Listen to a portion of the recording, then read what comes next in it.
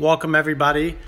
This is an introduction to my theater room, our family's theater room. We moved in this house about 5-6 months ago, back in September. Had a unfinished basement, so we refinished it. Here's a little pieces of decor we got from Hobby Lobby. The Cinema Admit 1 lights up. As you go down the steps, I bought a nice little couple pieces of decor, and then we go right into the bar area. Got a little fridge. I just put a very simple bar in because later on I want to go back and do something pretty extravagant with some natural woods, but for now this is a great little bar. I was able to put a wet sink in with a tile top, little microwave. I have a little fridge right here with an ice bucket so that I can just grab ice and bring down here. All of this was 100% unfinished. This wall here was concrete. There's concrete behind that. The interior wall, or entire wall. As you go down, this bathroom did not exist. We were able to put a bathroom in with a shower. Really nice shower with 2 seats. They mounted the shower head a little low, so I personally won't be using it. And my wife did some decorations in here. Turned out really nice. And then the floor transitions into carpet into the guest bedroom. Just a simple baseboard heater, cut down on some costs. Didn't really need anything extravagant in here.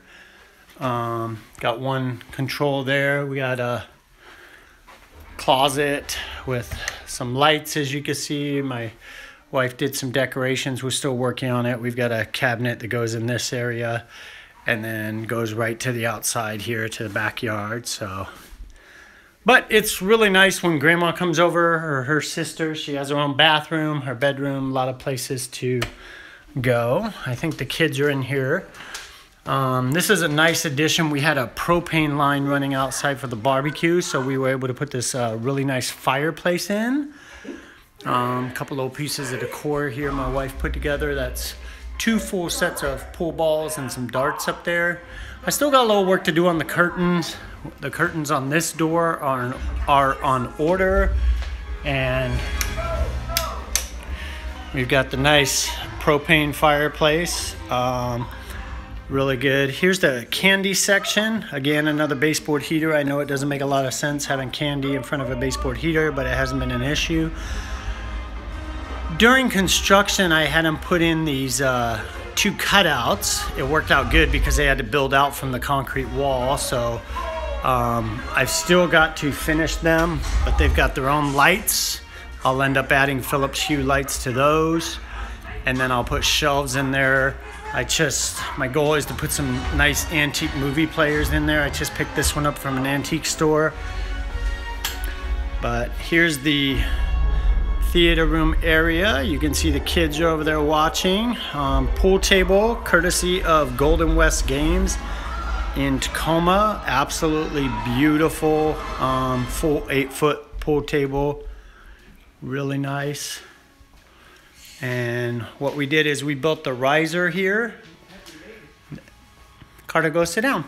We built a riser that had 2 really good steps so nobody would fall. We put 3 Seatcraft chairs, full leather, motorized headrest, fully motorized. Really nice addition as the tray tables come off very easy. These plugs right here, you can just add the tray table to it. And you can also buy accessories like an iPad holder, a LED light, cigar holder, wine glass holder. And then each one of the chairs has storage in here. I actually have 2 extra tray tables that I don't use. I have a total of 1, 2, 3. I have a total of 5 of those. Also over here they have USB plug plus illuminated buttons for the motorization. They have LED cup holders and underneath lighting. Carter, can you turn that one on? Thank you. Turn it back off, okay? You can see drawback at the tray tables. I just cleaned that about 5 minutes ago, and the fingerprints on it are pretty bad. So I did the riser. I did full insulation inside of it to create a bass trap, which is actually working out really good for the sound. There's really no vibration at high levels. And then here's our swivel couch chairs. These are by far my wife's favorite. They do not have LEDs built in them, but the same type of holder, so we can use those tables over here. And you can see how thick this glass is for these tables that they came with. And they're really, really sturdy, really nice. Ottomans are all on rollers, and then these swivel very easy. Turned out really nice. And now for the wall, I have these great acoustic panels that I installed, and I built these just using small like 1x2s. Built them 4 feet. And then here's the screen.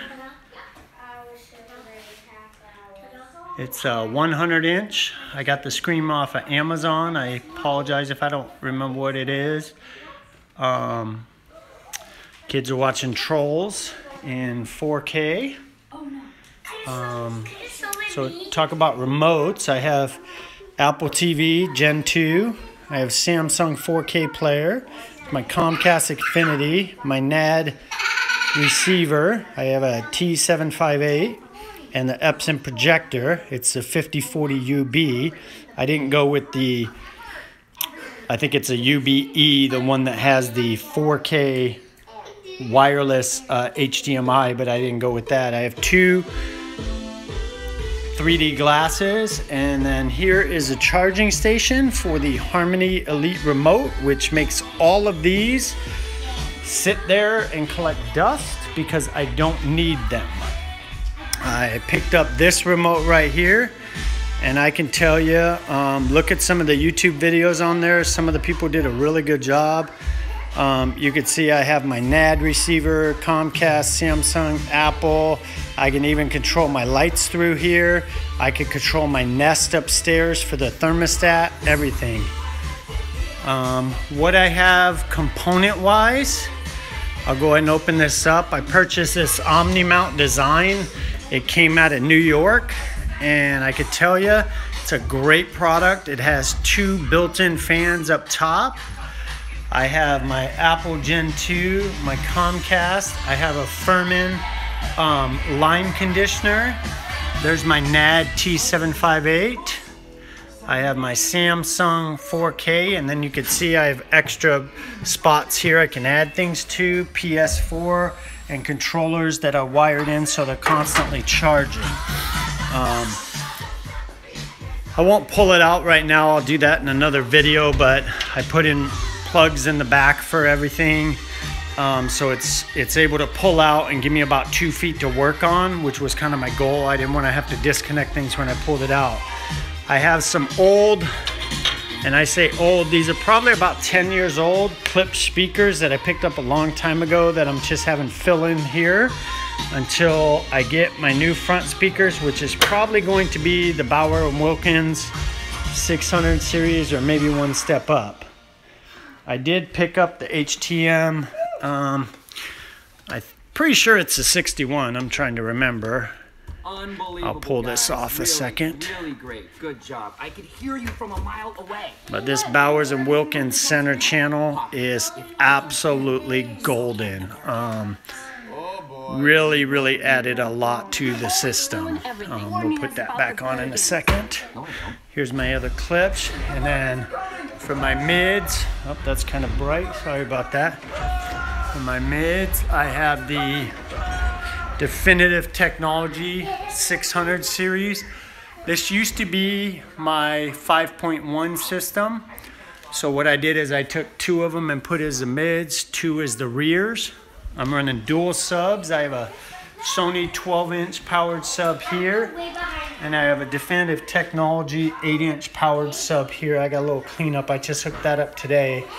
I did wire in everything through the walls, so I have dual sub wires through the walls. All the speaker connections are in the walls. I put nice plug connectors on it, so it's real easy to go on and off. Here is the Epson 5040 I was telling you about. If you're in the market for a projector and you don't want to spend $10,000